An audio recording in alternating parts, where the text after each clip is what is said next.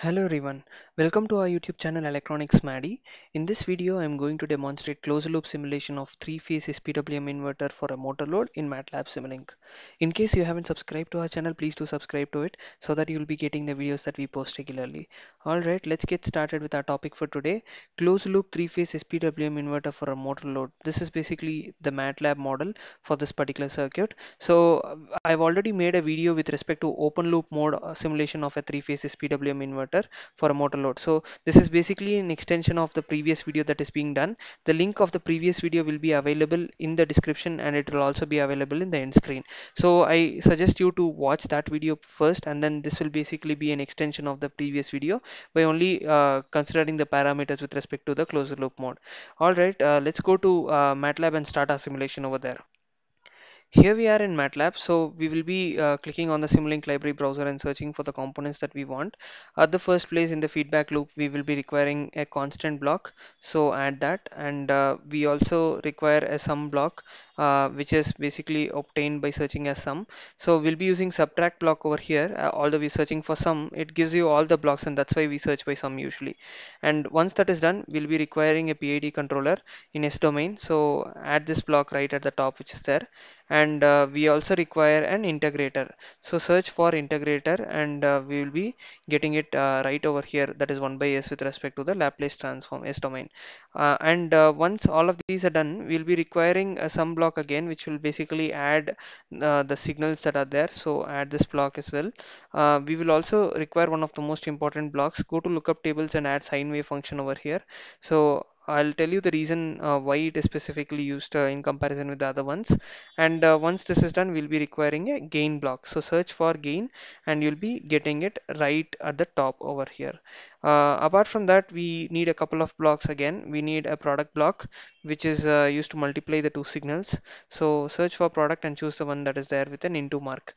And once this is added, we'll be requiring a demux with respect to the circuit that we have. So search for demux and choose the one that is there at the top. So we will be placing them in appropriate position so that we can get started with the circuit with respect to the closed loop mode. So I'll be placing this over here, and a PD controller just before 1 by s, and a sum block over here, and a block with respect to addition and subtraction over here in this particular fashion. So we also need a constant block to be positioned at this place. So now then, what is the important thing in closed loop that we are going to do? I'll tell you that, and probably you can correlate with the entire circuit diagram with respect to the outcome that we are. So if you look at these blocks, it gives you the phase angle, the frequency of the signal, isn't it? So it is minus 120 degree with respect to the first phase, EA phase, if you consider that. So this is minus 120 and this is minus 240. But what we'll be doing is we'll be deleting these values. So sine wave should generate with the phase differences on its own using a closed loop mode of operation based on the pattern in which the motor operates. So how do we do that? So we have to get three different sinusoidal signals with a phase shift of 0, 120 and 240 degree. That is our objective with respect to this circuit. So what we will be doing is I'll be considering the reference speed that we want. So in case you want 1000 speed, 1000 RPM at the output, so set the value of 1000 to be in this particular block, and this is the reference signal. We'll be comparing it with the standard output signal that we have already got over here, and this will give you an error, the difference between them. So in case you want 900 rpm, set that to 900 rpm, and then I'll be giving this signal to the PID controller. So PID controller is used in order to improve the steady state response or the transient behavior, peak overshoot, or depending upon certain requirements that you want. So I'll be setting the values of the P and I. So basically there are many methods in which you can design this based on Laplace transform approach or trial and error methods as well, because this is an inbuilt block and it is not that easy to understand what is the operation. So this is the Laplace transform approach for the compensator formula that you can use while substituting and solving the equations. So for now I'll be choosing a proportional controller and integral controller with a value of 0.01 and 1 respectively.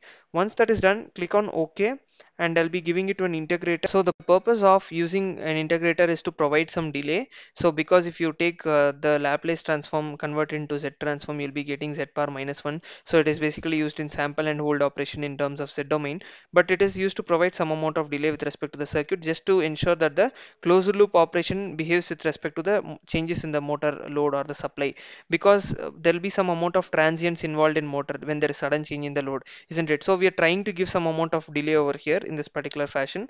I'll be connecting it here, and we need a constant block again. So constant, copy paste it over here, and what I'm going to do here, carefully observe, we'll be using a square bracket, 0, 2 divided by 3, and I'll be giving it as 4 divided by 3. So why is this block necessary? If you carefully observe, 2 divided by 3 and multiplied by 180, you will be getting 120, and 4 divided by 3 multiplied by 180, you will be getting 240. So this basically gives the phase angle with respect to the each and every phases that is there, 0, 120 and 240 degree, and that will be added with the signal that we're getting at the output. Consequently, you'll be having a lookup table with respect to sine. So it will take this as the input that you are going to get with respect to the addition of these two signals, and the time that we have, that is omega t, will be multiplied with the signal that is sine, that is sine of 2 pi f t, isn't it? We will be calling it as sine omega t, isn't it? So we basically have omega function here, but we don't have the time value that is to be multiplied. So consequently, multiply it with this time value and give it to a demux. So if you double click on this, change the number of output terminals to be equal to 3, and each of these values will be given to each of these blocks in this particular fashion.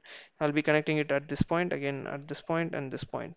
Again, the operation remains the same with respect to the comparison with a sequence generator, or a repeating sequence you call that, and you'll be getting the desired output. So let the time be equal to 10 seconds, because there is a lot of transients involved with respect to motor load. Let us click on run and wait for the simulation to take place, because it takes a lot of time. So you can stop the simulation once it crosses 2 or 3 seconds with a value of t over here. So let it run for some time, and let us cross verify the output waveform that we are supposed to get. Stopping the simulation here by clicking this button, double click on the scope, and we can see the waveform. So if you carefully observe, it does take some time to settle. These are the transients, and it comes back and stabilizes at 1000 rpm, and this is exactly what we are supposed to get with respect to the output waveform, and we are getting the desired value. So this clearly indicates that closed loop operation is achieved. So if there is any sudden changes in the load or sudden changes in the supply, you will still be getting 1000 rpm irrespective of the changes, because it adjusts its value according to the closed loop operation. I hope you were able to understand the simulation of closed loop three-phase SPWM inverter connected to a motor load. In case you have any questions, feel free to reach out by typing in your questions in the comment section below. If you like this video, please do like it, share it, and subscribe to our channel for regular updates. Thanks for watching this video. Please do keep supporting. Thank you.